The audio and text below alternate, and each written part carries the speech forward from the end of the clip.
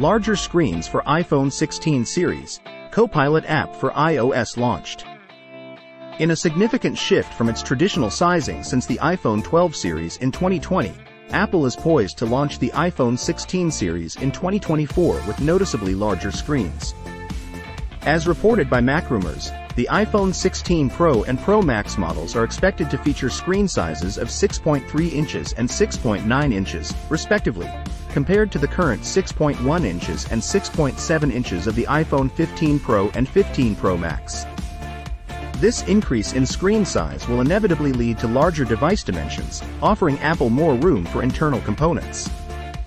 This enhancement could mean the inclusion of larger, more durable batteries and overall improved screen quality for the iPhone 16 Pro model.